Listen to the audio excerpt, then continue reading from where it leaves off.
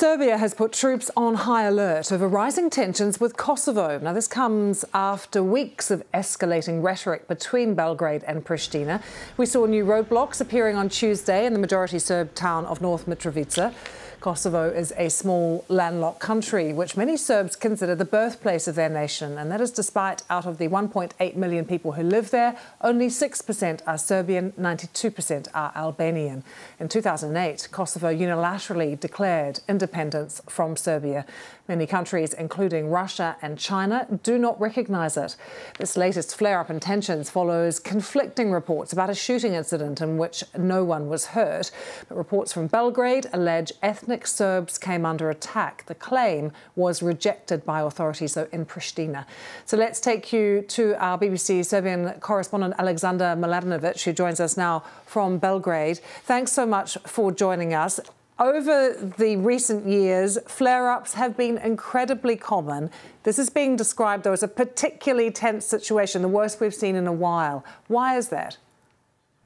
This is actually the 7th time the Serbian armed forces has gone into the state of combat readiness, as it was explained by the authorities. It was the 7th time in 5 years that we have seen this state of Serbian army and police. It has never led further than this.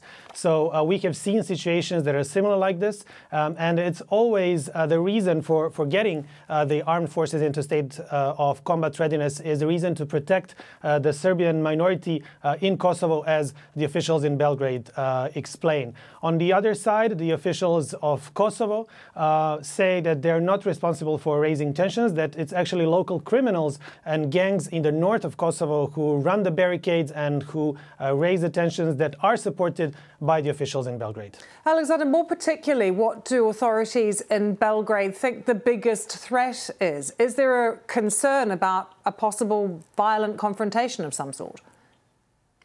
This was a year of very flared-up rhetorics between Belgrade and Pristina, between Serbia and Kosovo.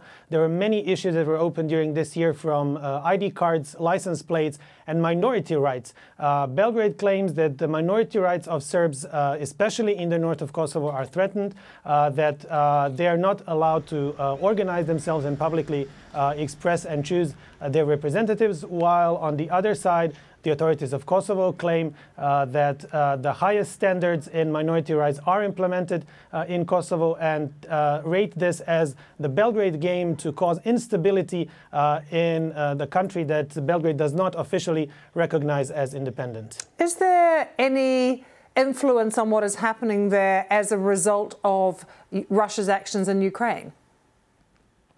We have seen a very extended presence of international forces on the ground. KFOR, the NATO-led mission that is there to preserve peace, is circulating around Kosovo and is actually being responsible for the security side. On the other side, Kosovo authorities have accused Belgrade of siding with Russia in the war in Ukraine, and that Belgrade is officially using the same methods that Russia was using in Ukraine in the previous years. The officials of Serbia deny that, and they claim that they're only protecting the rights of Serbian minority.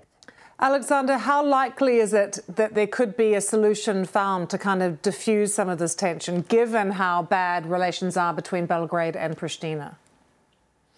Apart from the tensions this year, we have seen also several meetings between the political leaderships of Serbia and Kosovo, organized in Brussels in a EU-led dialogue. However, those meetings were mostly focused on resolving current issues and basically putting down fires that were already open. However, in the second half of 2022, we have seen a EU proposal which details are still unknown, and that should lead to, as it said, full normalization of Kosovo-Serbia relations next year. However, with the tensions on the ground, it is not clear how far or how close we are to any of that deal. Alexander, thank you for joining us from Belgrade.